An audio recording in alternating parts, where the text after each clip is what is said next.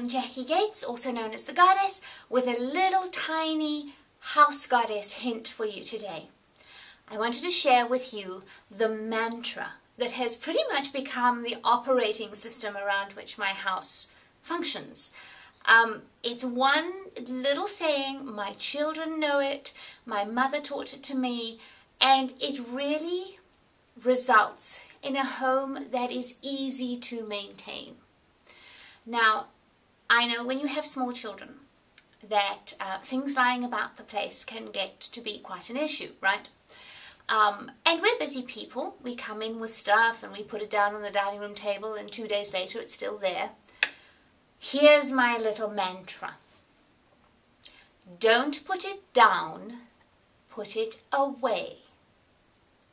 Don't put it down, put it away. With my kids coming in from school, they have their suitcases. Don't put it down, put it away. You have a note for mommy.